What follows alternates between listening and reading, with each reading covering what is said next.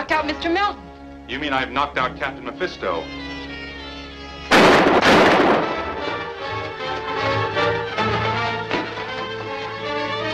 Keep firing.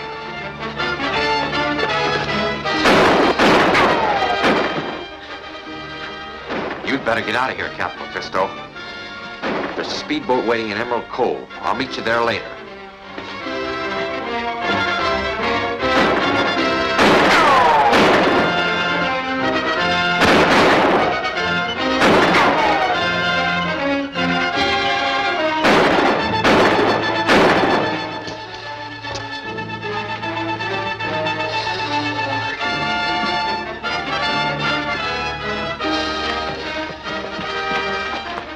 Keep him covered, Claire. I'm going after the others.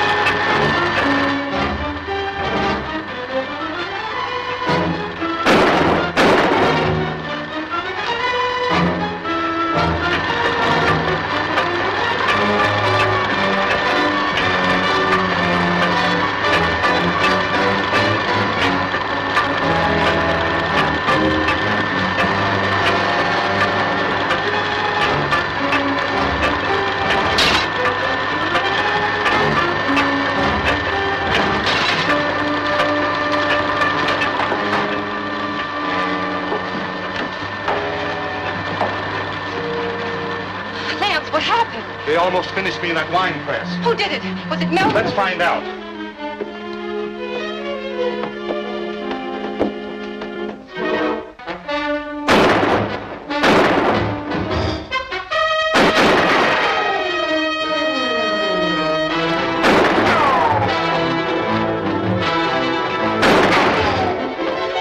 Wait, you couldn't catch him. It's too dark outside.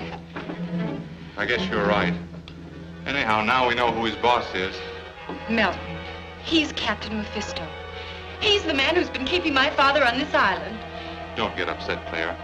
We'll go to the mansion house and force a showdown on this business. Suppose Melton isn't there.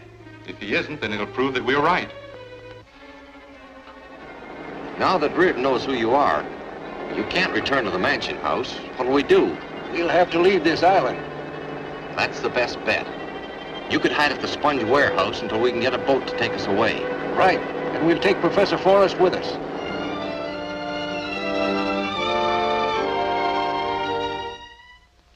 Now consider the main facts, gentlemen. Melton was prowling through the winery tunnels. He attacked me without provocation. Brand, who we know is one of Mephisto's men, came to his aid, then tried to kill me. Now Melton has disappeared. Do any of you know where he is? Well, I don't. The night isn't over yet. He may come in at any minute. Perhaps. But that won't alter the facts that make Miss Forrest and me believe that he's Captain Mephisto.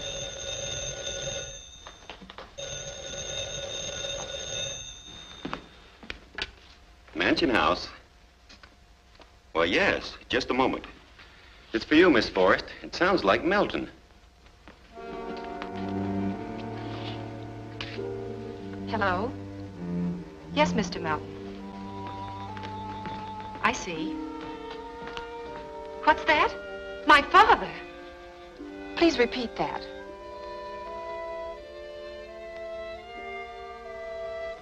I understand. Goodbye. What'd he say? Did he explain? He says he can explain everything. He's only been trying to learn who Captain Mephisto is, and he thinks he's close to finding out. Did he tell you where he is? Yes. He says that if we go there at daylight, he'll deliver my father safe and sound. Your father? I knew Melton was innocent. Say, this is wonderful. It may be wonderful, or it may be a trap. Lance, if there's hope of finding my father, I'd be willing to take any risk. I'm with you on that. If you expect treachery, we'd all better go with you. Well, where is the meeting place? I can't tell you. He says that Lance and I must come alone. There's nothing else we can say except good night and good luck. Good Good night. night. Good night. Good night.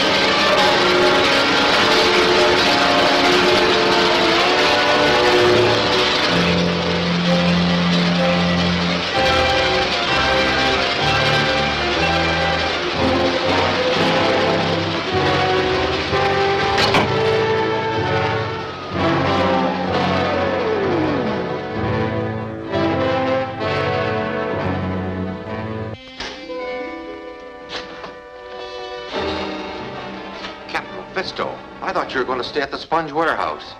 I was never at the warehouse. But I took you there. You took Melton. He made a complete fool of you. Fortunately, I was present when he telephoned the forest girl. Where are you taking these men? To the sponge warehouse. You said... Well, Melton said we had to clear out. He was very clever, and you were unbelievably stupid. Get back to work on the transmitter.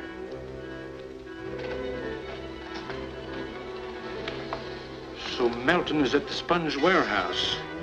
We'll go there and pay him off for his cleverness and be ready for Reardon and the girl when they arrive.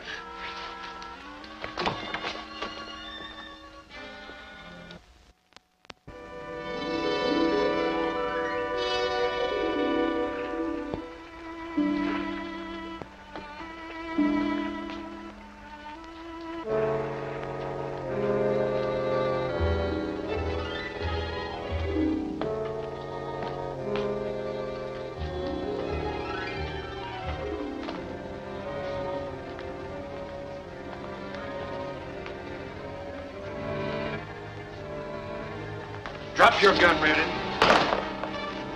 So it was a trap.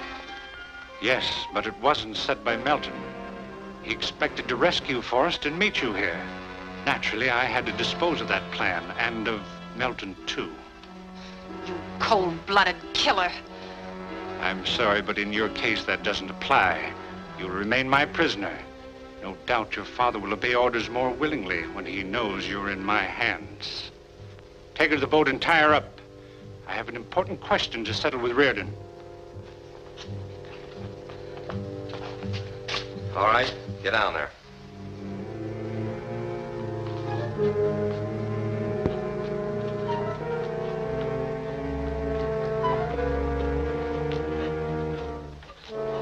You have the blueprints of Forrest's transmitter.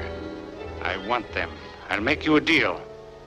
Your life or the blueprints. How do you plan to use the transmitter? I shall revolutionize the world's industrial setup on my own terms. Or destroy those who oppose me. I see. But you'll never get those blueprints. Think it over a minute.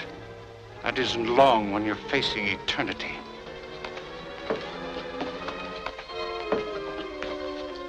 What's your final answer?